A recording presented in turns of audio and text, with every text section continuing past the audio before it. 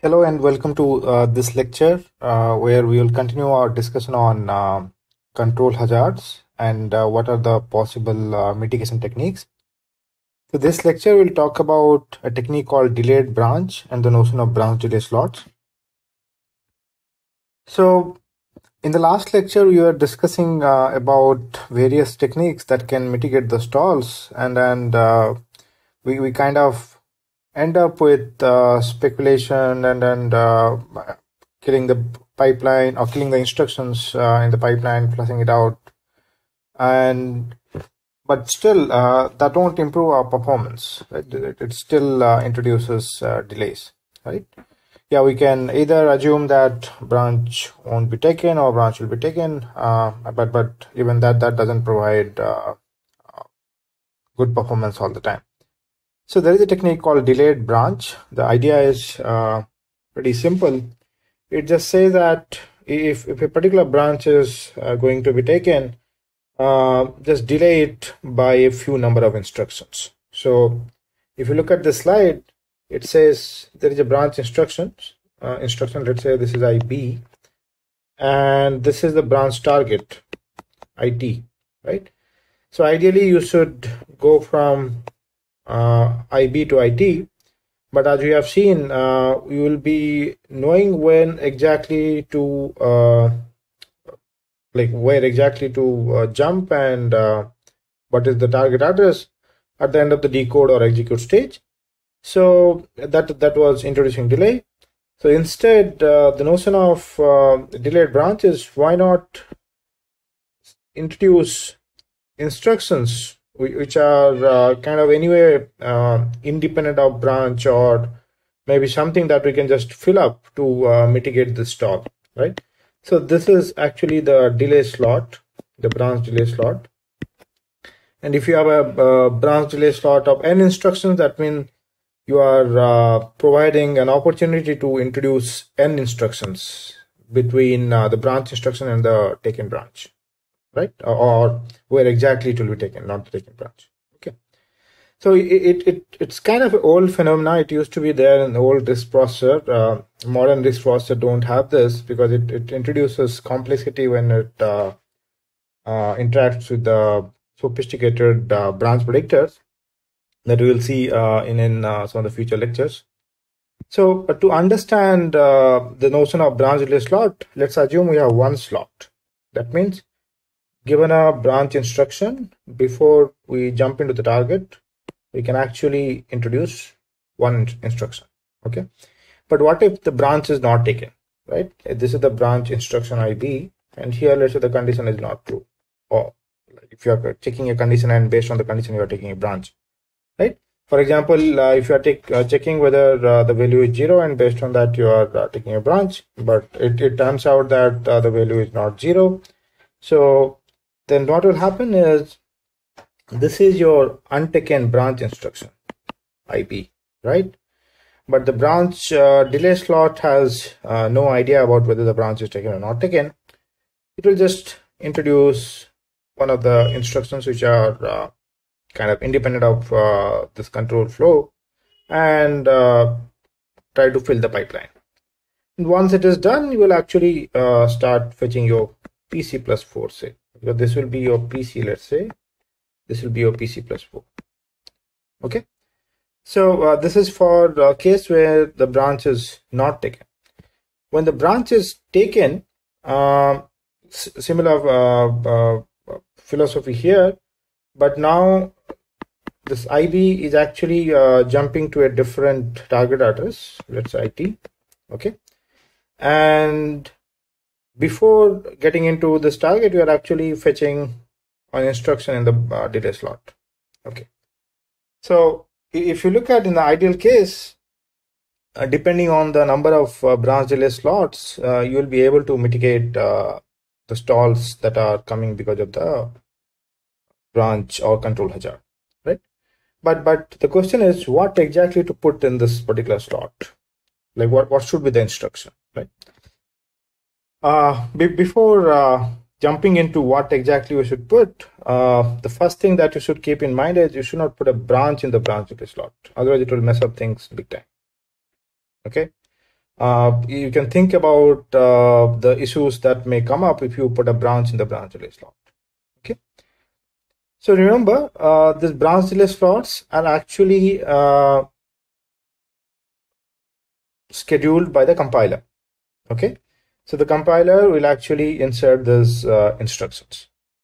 Okay. So let's look at the possibilities. So this is option A, which talks about branch delay slot having an instruction which is something before the branch. So it's completely independent of the branch. If you look at this particular instruction, irrespective of this if condition is true or false, this instruction should be executed, right?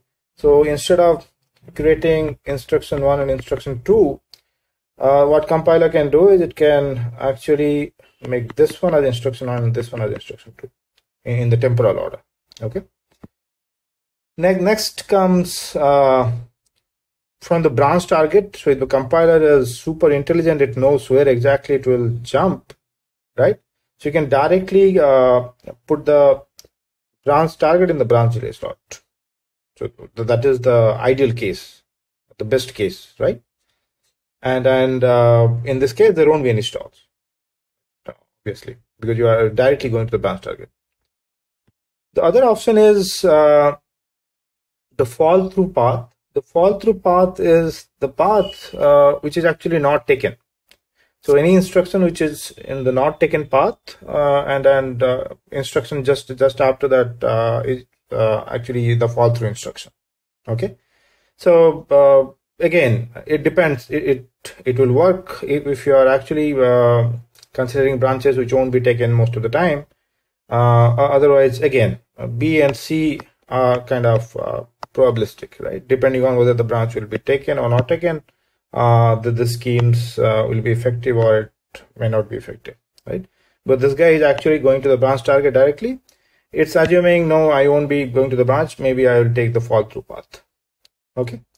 But if you look at option A, this is introducing an instruction which is completely independent of the branch, right? So overall, option A is the best choice if you look at from the compiler perspective. Okay. So with the notion of different stalls that we have discussed about, so now the average CPI or the cycles for instructions is getting affected, right? So remember previously we had an average CPI of 1. That means every clock cycle we are pumping out one instruction, right?